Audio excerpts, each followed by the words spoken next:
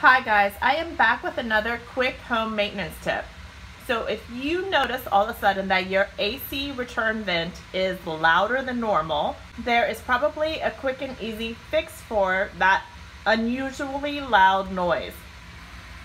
So this AC return vent sounds a lot louder than normal. I can hear it in the room next door, which I typically can't. And I knew that meant that our filter was probably dirty. So let me open this up and show you. We've had a busy summer. We got a new pet. I'm always doing home remodeling projects, and we just did not replace this filter as quickly as we normally do. So with this filter, we're probably replacing it every couple of months just because it gets dirty that quickly. Typically, depending on what type of filter you have and what type of system you have and how many pets are in the house, you're going to need to replace your filters every 30 to 90 days. So you don't want it to look dirty. So this obviously has dust on it.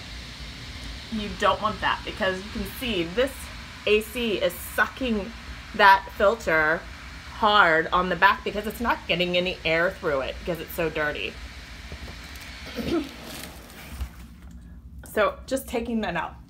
Notice how quiet that is now. It's still moving.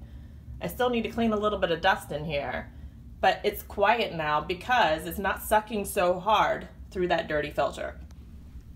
So before popping that new air filter in, I gave the inside of that vent and that grill cover, the vent cover, a good vacuum. So just popping this clean filter in made this AC a lot quieter already. So this return air vent is a lot quieter already. You don't have that loud, noisy air filter anymore. So hopefully that helps answer your question about why your return air vent is noisy or loud all of a sudden. So if you're a renter or a new homeowner and you hear a loud vent and you didn't notice that before, this might be why. Okay, that's it for this video, guys. Don't forget to check out my other quick and easy home maintenance tips. I'll put a link to my most popular videos in the description below. Thanks, guys.